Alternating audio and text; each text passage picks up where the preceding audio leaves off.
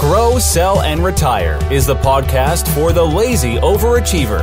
B.D. Dalton, author of True Gravity and Grow, Sell, and Retire, is here to give you his 25 years of secrets, tips, and systems to take your business to the next level. This is your chance to find out what is working in sales, marketing, and running your business. If you stop learning, you stop burning. Now, here's your host, BD, with today's GSR podcast. Hey everybody, BD Dalton here from the Grow, Sell, and Retire podcast. Thank you very much for tuning in today. I'm going to be talking today with Chris Skinner. He's written a book that is all about artificial intelligence and making sure that artificial intelligence will help us with the next generation of financial advice, of dealing with people, of being smarter, of money. Digital Human is Chris Skinner's book that follows up his previous books, both Value Web and Digital Bank, all about how technology is changing the financial services industry. This is the Grow, Sell, and Retire podcast. So when you're looking at retiring, when you're looking at doing something in the future, you need to have investments. You need to make sure that you're focused on changing the world, changing the way that you invest, the way that you interact with money. So I want you to learn how to be that lazy overachiever and have access to people, to ideas, to things that make your life much more simple, get you to your next level, create that lazy overachiever, but mostly enable you to grow, sell, and retire. Here's my podcast with Chris Skinner with his topic, the digital human. Chris, what made you write the book? Well, I'm always writing. I've been writing for over 15 years. I write a blog every single day and have done since 2007 at thefinancer.com. And I've written a number of books about the digital transformation that's taking place in banking and finance, and became well known as the guy to go to on fintech for that reason. But Digital Human incorporates a little bit more backdrop of some of my global travels since my book that was a breakthrough came out, which was Digital Bank in 2014. And Digital Human is much more around how digital is transforming the whole of our planet, not just automating stuff that's been there before. That's cool. So, and a lot of people are talking right now, and they're, I don't think people were as scared as they were, but kind of, especially in the financial world, robo-advice and artificial intelligence and machine learning. Is this enhancing the need for advisors, or is this getting rid of advisors? Well, I think there's always going to be a role for humans in the process. And a lot of what I talk about today is that artificial intelligence incorporates a specific area called machine learning,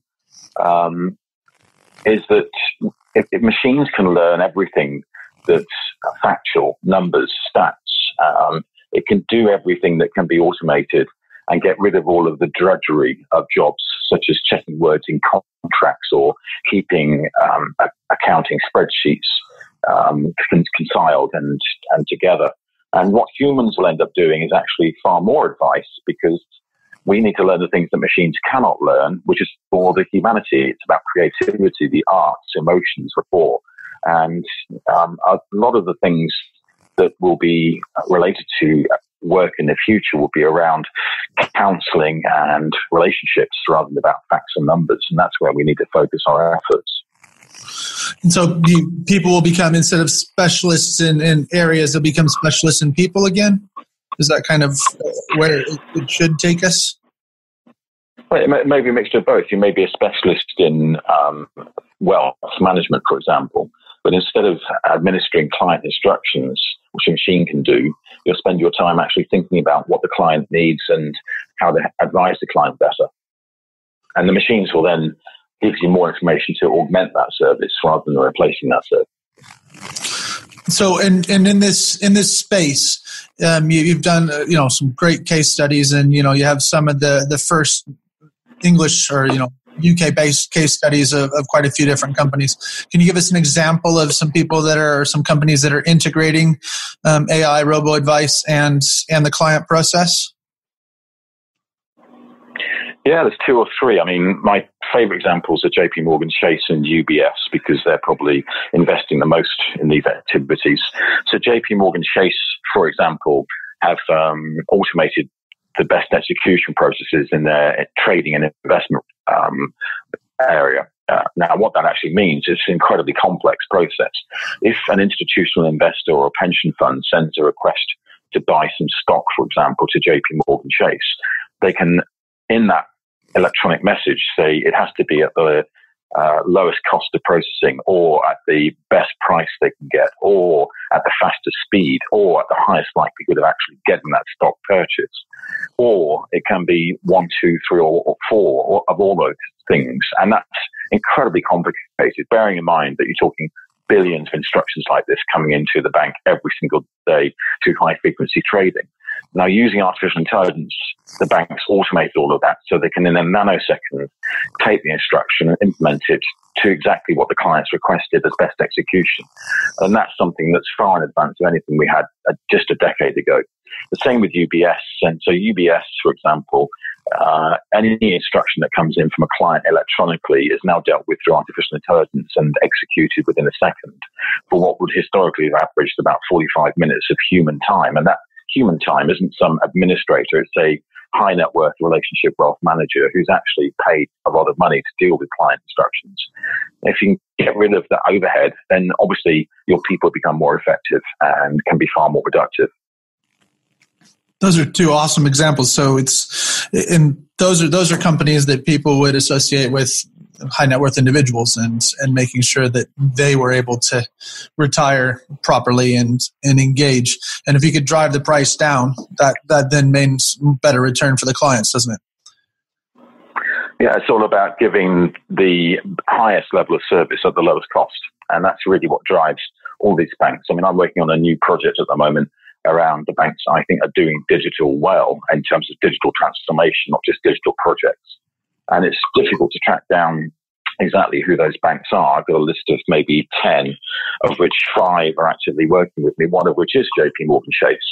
And in the case of that particular bank, there's another great example that I use regularly, which is they have a large global operation, as you'll probably be aware, with many, many international clients, corporate clients, institutional clients. And with the contracts with each of those clients, particularly for investment and trading, are incredibly complex and require a lot of drafting to complete. Now, historically, checking the wordings on those contracts would take 380,000 hours of legal time that's now processed in 1 second by an artificial intelligence engine. So that's a radical difference. I just need to get a bit of water up. My throat's drying out. No, it's okay. So it's one of those things we've done a lot of chats on this show, and I run a thing over here called Disruption. So we try to look at how people can engage with artificial intelligence, with blockchain, with all these different things to, not everybody's going to integrate them into their business, but they still need to know about them. So you're seeing a lot of changes come through with artificial intelligence, machine learning. And are these things, we come back to the B word and not Brexit, but blockchain and what people are talking about. How can somebody understand how banking is changing, and is that interchangeable with the blockchain and artificial intelligence? Are those kind of working in unison? Well, I think the problem that most banks have, and most large traditional financial institutions have, is that they're spending most of their money on actually just keeping the lights on from a technology perspective. And so we talk about all these hot new technologies: big data, cloud, mobile, social, artificial intelligence, machine learning, blockchain, distributed ledger. It all sounds great, but actually being able to get those into the business is really difficult because the bank doesn't have the setup for doing that, both in terms of the existing system structures and the budget to be able to do it, because that's in addition to keeping the lights on. So that's the fundamental challenge for most large traditional financial firms. The ones that I'm saying are doing digital well have been working on changing that for, in some cases, over a decade, and they've been moving their operations to cloud computing. They've been moving into small team structures called microservices architectures, which means that you have very small agile teams integrating business people with technology people who can develop on a rapid turnaround. It doesn't take days, months, or years. But to get to that structure, as I say, takes a long time. I mean, typically, I think for any large bank that's still wrapped up in a large traditional structure of maintenance of old systems, it's going to take them at least 5, possibly 10 years to change. And with the rapid cycle change we're seeing in technology, I'm not sure they have the luxury of 5 to 10 years to change. And so they've got to choose what they're approaching or what they're going to be using as part of their things instead of trying to do everything all at once. Is that kind of where we have to go to? Still have to have the budget for it and the people and the man hours? And it's more the actual leadership. It's the theme that comes out of nearly all my books, which is that I don't think banks have the right leadership to do this, because a lot of them, for example, think digital is a project with a function and a person who leads that function, a chief digital officer. And it's nothing to do with a functional project. It's to do with a complete transformation of the institution from the ground up to the digital age. The financial institution's business model is all built around the physical distribution of paper and a network of buildings and humans. And now we're dealing with the digital distribution of data and a network of software and servers. It demands a completely different business model and organizational structure and thinking. And if you don't have a leadership team who has that structure of thinking, it's not going to happen. A good example, for example, is that most of the financial firms that I deal with, if you meet their leadership team, their operational leadership team, they're nearly all people who have risen through the financial structure, experts in risk, regulation, compliance, audit, and accounting. Where's the digital people? Where's the technology people is my question. And in the banks that are doing digital well, about half of their executive leadership team are people who are technology people, heads of engineering, heads of data, as well as a CIO, a head of customer experience, and a CEO and a chairman, maybe, who have worked in technology and telecommunications in their career. So they're very different banks. Is it kind of the same glacial change that we had, or probably a little bit even slower with the HR sitting in the background? Because HR used to be just somebody instead of HR teams and human resources and all this stuff that in the 90s came in to make sure that we were, we moved from the union world to this HR world where the employees got more rights and were taken care of. Are we looking at that same type of transformation, that it takes a long time to now really care about where they're going? Well, I think if you see digital as a company transformation of structure and culture, then it's quite a radical change. It's as radical as what we saw with some of the big technology firms. So I love to use the example of IBM, for example, under Lou Gerstner in the 1990s, making the elephant dance and turning it around from a mainframe manufacturer to a services company. The same with Microsoft. Under Ballmer, it languished into a company that was really focused on subscriptions and licenses. And now it's actually much more about being a services company, offering cloud and all the latest technologies. So it's really turning the culture of the company around to embrace completely new products and thinking, rather than being stuck in its glacial past. That's awesome. And the funny thing is, all the other stuff you're talking about is the stuff that people have been talking about for many generations, but it's that leadership, culture, getting back to basics, but getting back to what's actually going to drive the business forward. And but there's a key point there, which is I've been talking about this since I started my career, which was many moons ago. But it didn't really become that important until recently. The reason why it's important recently is that with the introduction of cloud computing, startups are getting to be able to start new ideas on a bootstrap rather than having to have millions of dollars of capital. So 15, 20 years ago, if you wanted to do something in banking and finance, you would need to have at least $100 to $200 million of capital before you could even get through the door. Now you can do something with $100, to be honest, because if you've got a great idea, you can create an API, plug-and-play code, and send it out into the marketplace and see if it takes off. That's what's happened with Venmo, Square, Stripe, Klarna. So many of the startups are seeing Revolut, Monzo, because they can do it. And you couldn't do this 10 years ago. You can do it today. So if you're a Luddite and you're trying to figure out how to learn a little bit more about some of these changes, or maybe even interact with something that could kind of move your life forward when it comes to either a financial tool or something that's coming down, AI or machine learning? How can somebody interact with or learn more about that type of stuff? Well, obviously read my blog, thefinancer.com, all my books, Digital Bank Value, Web Digital Human. But equally, there's lots of other source materials and news out there. And so, for example, if you like listening to podcasts, there's a fantastic podcast called FinTech Insiders by 11FS.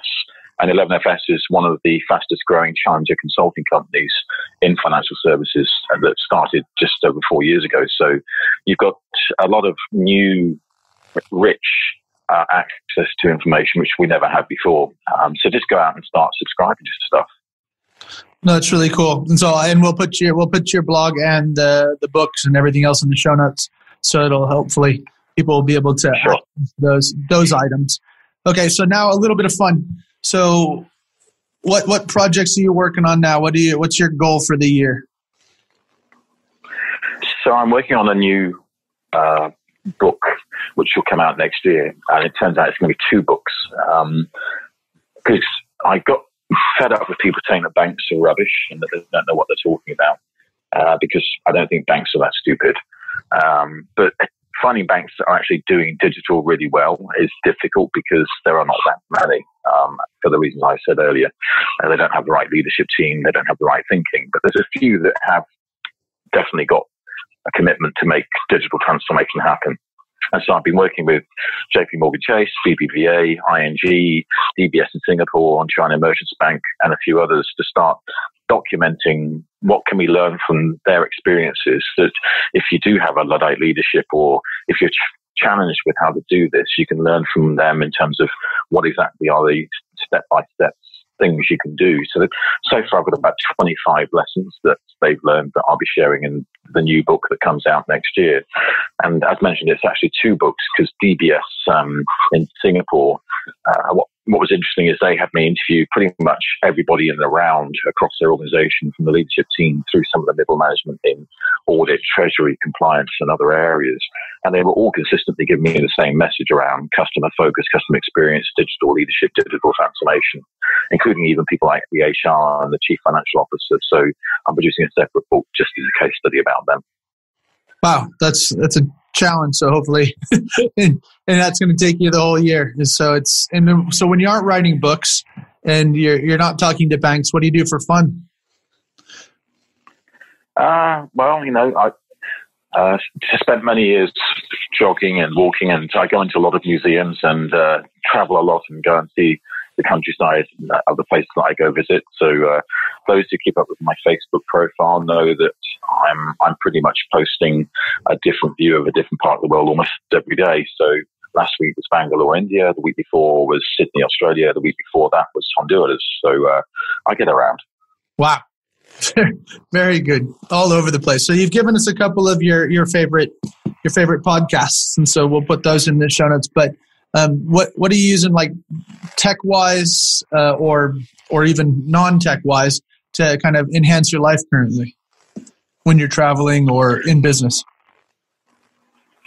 I've got pretty much a routine these days, which is download as many things as I can from Amazon Prime and Netflix onto my iPhone Max and listen to that on my flights rather than watching the stupid in-flight entertainment that's pretty dull. And then I have, most of the time, my phone or my laptop. And you may say, well, why not an iPad or why not a Microsoft Surface? To be honest, they're too big. I either want a big screen laptop because I use that as my television in my hotel room with Netflix, or I want my iPhone. Those are perfect. I think everybody's kind of become, on the train, everybody used to read newspapers, now everybody's on their phone, aren't they? They just have their heads down and focus on what they're doing. So if you were, absolutely, it's the anti-social social networks that have no social.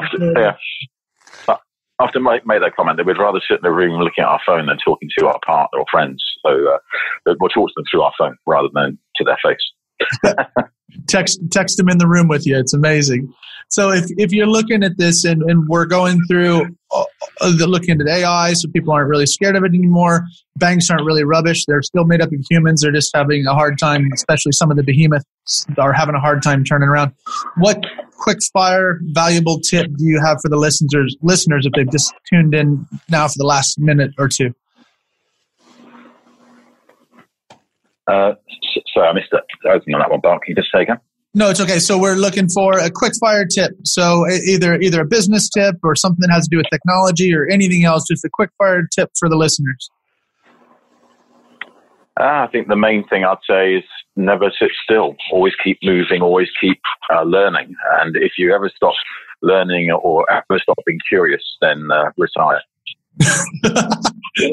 It's great. So thank you so much for coming on the show today. And I really appreciate it, tuning in from Poland. That's awesome, across the channel. And thank you so much. And we'll make sure everything gets out in the show notes. And thanks so much. No worries. Thank you, Bart. Have a great day. Thanks for joining us on Grow, Sell, and Retire. For more information, tools, or to book one of our team members to work with your team, business, or to speak at your event or conference, visit bartdaltonconsulting.com or email contact@bartdaltonconsulting.com. Buy the book True Gravity on Amazon. If you want to work for the rest of your life, that is your business. If you don't, that is ours.